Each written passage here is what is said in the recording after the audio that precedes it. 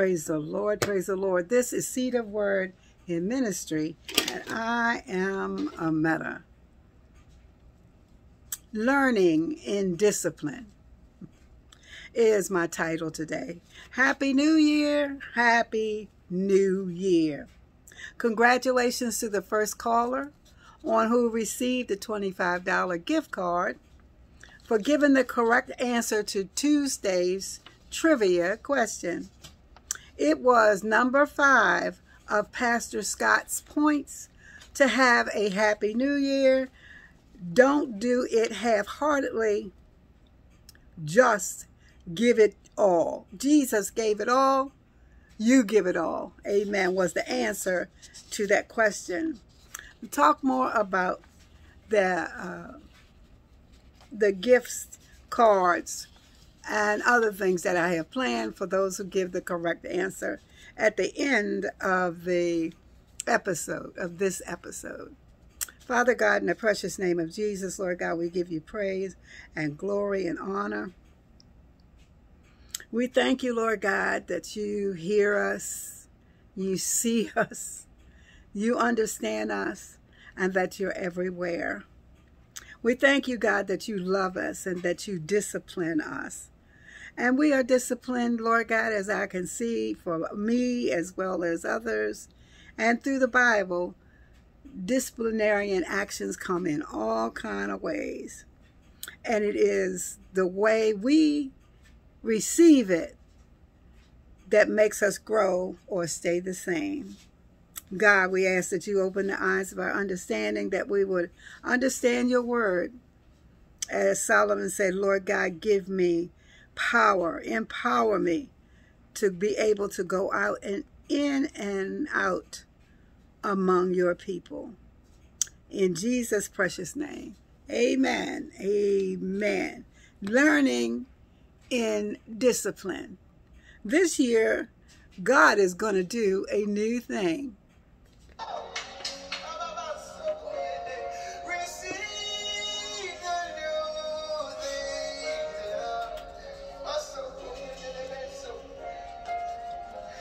It's coming. New ideas, new inspirations, new dreams, new melodies, new kinds of anointing, new mantles. I'm pouring out new things all over. Can't you feel it?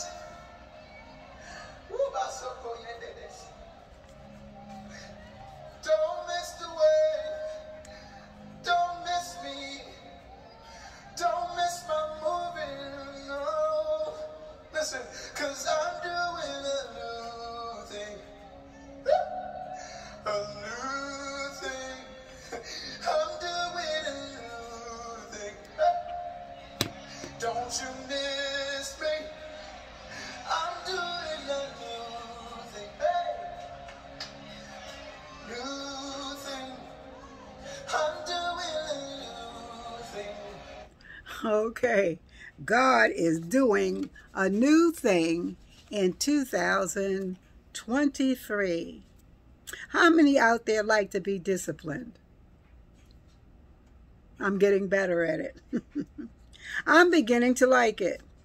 There I go again, being analytical. I've been told I'm too analytical. I heard this lady on the radio, 95.1, who said that she too is very analytical. Well, I learned in 2022, I analyze and have an answer before the person can complete the question. Just ask my husband or my kids. Last year, I received a lot of discipline, but I have learned from the process. And I'm still learning from different types of disciplines. You don't mind if I share how I have been disciplined? I love my sister and my sister-in-law. They often discipline me because they love me. You know, the ones closest to you can really see you better than you can see yourself, even if you're looking in the mirror. My sister had shared with me, I'm being too analytical and taught me the difference between sharing and complaining. In my analytical mind, I see some sharing as being complaining. And I have to learn the difference because it is different how you respond to it. You start talking to me and you are just sharing. And my mind starts trying to decipher an answer to give you to help you in the situation. I want to help. If I would be disciplined in my listening, I would have probably picked up the person is just sharing. She taught me something, and I brought it with me for 2023. Amen. My sister-in-law disciplines me. She's gentle. She used the word of God about giving power that belongs to God to other people. She told me it robs God of his place. I learned not to make hasty decisions. I found I have done that a few times, put other people in God's place. You know what? But learning that through her, I also brought it for 2023. With those behaviors removed from my itinerary, my scale even tells me, disciplines me. It says to me, you can't eat sweets all week long and then on Monday, the weigh-in day, find what you're looking for on the scale. I was disciplined everywhere. And you know what? It's not going to stop. God disciplines his disciples. And so I guess I am a sure disciple. I am loving Isaiah 42nd chapter. God is doing some discipline. Amen. In Isaiah 42, beginning at the 8th verse, it says, I am the Lord. That is my name, and my glory will I not give to another, neither my praise to graven images. Does that sound like a rebuke? A little bit, huh? Okay, God makes it clear who he is and what he will not take. The Israelites were always falling out of line with God. They were always coming short of his glory, just like we do. They would leave him serving others, and he finally said to them, you serve me with your mouth and not your heart. And he would go and get them and bring them back to him. Amen. Did you know he was married to the backslider? Jeremiah 3:14. Turn, O backslidden children, saith the Lord, for I am married unto you. I will take you one of a city and two of a family, and I will bring you to Zion. And I will give your pastors I will give you pastors. I will give you pastors, amen, according to my heart, which shall feed you with knowledge and understanding. They were quick to praise graven images. We do the same thing when we allow things to be his place, his spot.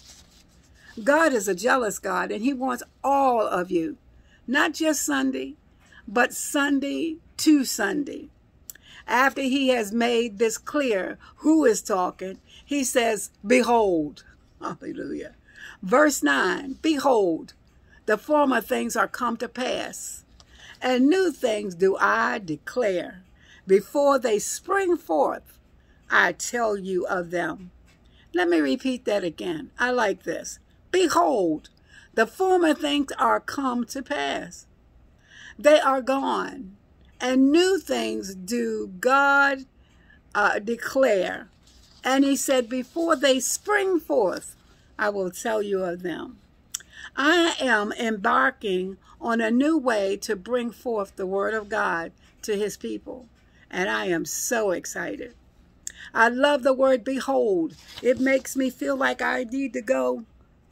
Attention. Attention. Amen. God is about to say something, and I am excited about it. I want to know what's going on. Why is he talking to the Israelites that way? And in studying that scripture, I learned, amen, in discipline, by reading the word of God, that the Israelites were very, very up and down people.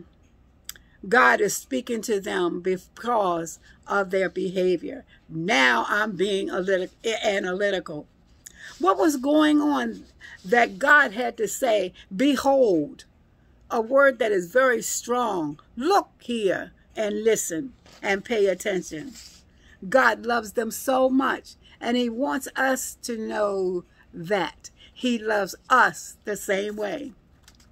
He says to us, behold, I am God. That's my name. In the beginning of 42nd chapter, it starts off by saying, behold.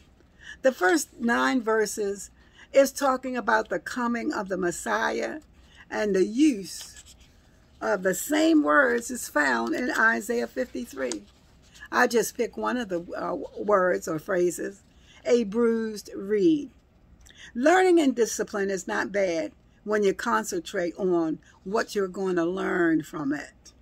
You have to go through discipline for a while and be around people who can explain discipline isn't bad. For God chastises those who he loves. And in the midst of discipline, there is learning. God, after getting their attention, wanted to share with them. He was about to go through with a plan. And that plan was to bring his son, Jesus, the Christ. And that he would bring justice to his people. My brothers and sisters, God wants you to know he is doing a new thing in 2023. The thing he is doing will be different for each of us. And he is showing it is us.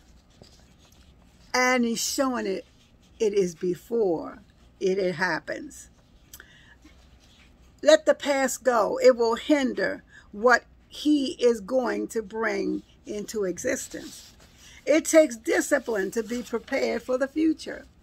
Paul wrote, lay aside every weight and sin that so easily besets you, so you can run with patience the race that is set before you.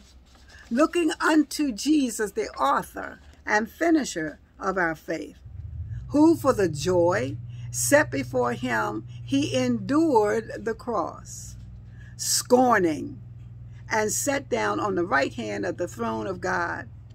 Think of all the hostility he endured from sinful people, so we would not become weary and lose heart. He always had us on his mind. Can we take the time to have him on our minds? My goal list is full of him and things I am going to let go of, so I can be on the pathway of my Lord and Savior Jesus Christ. I encourage you to do the same. I want that when he moves, I'm right there. When he turns around, I'm there. Don't even verbalize last year's pains. Amen.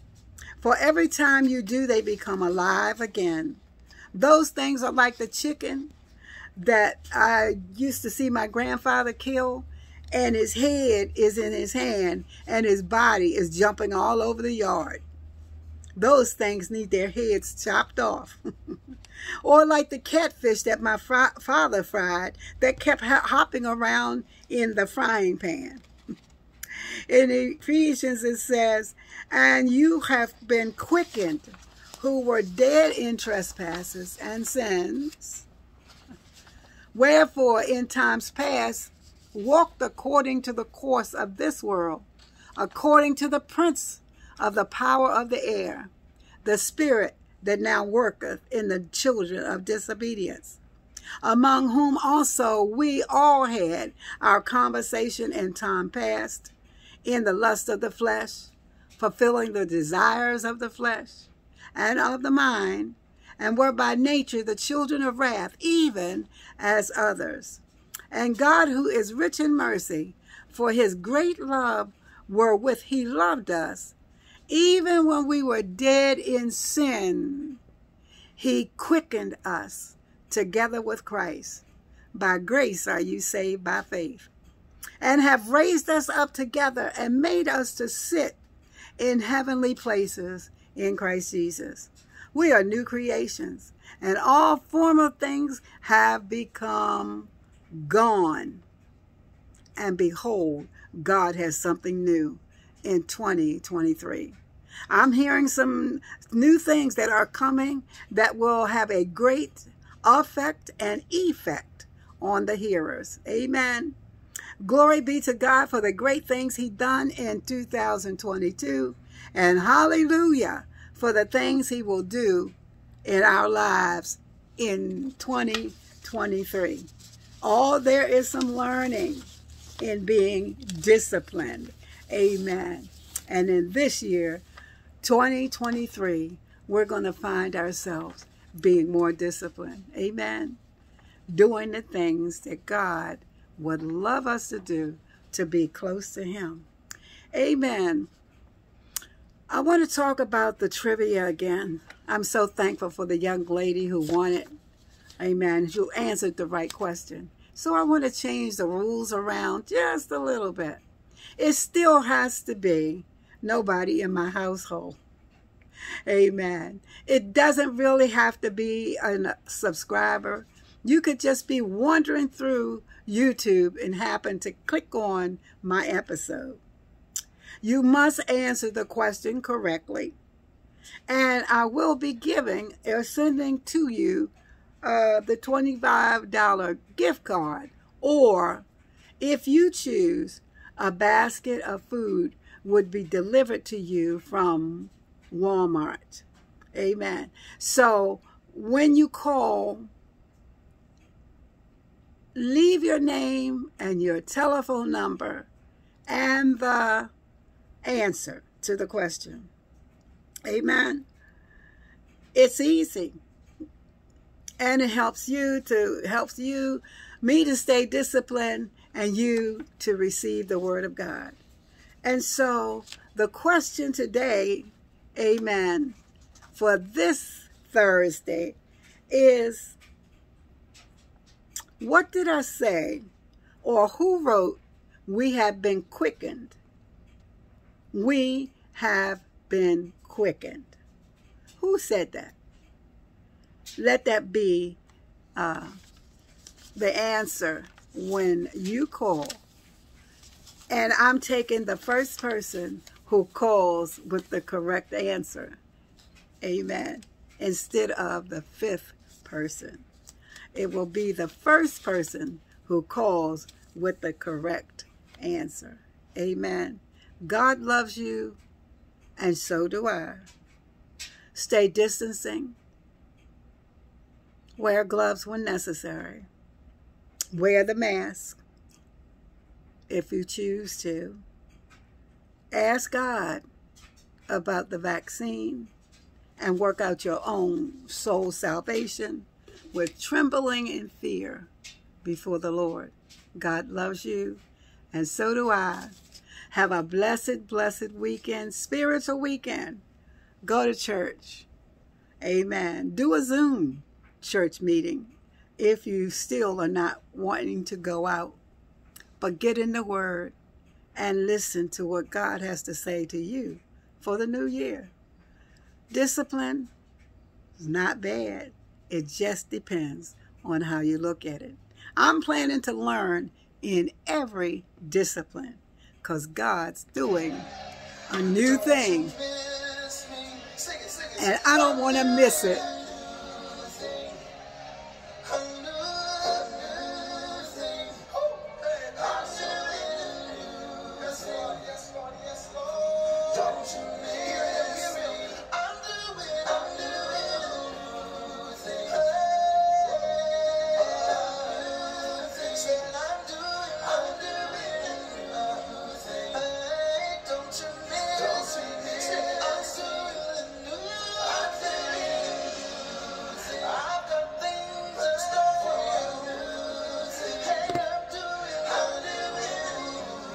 God has things in store for you in 2023.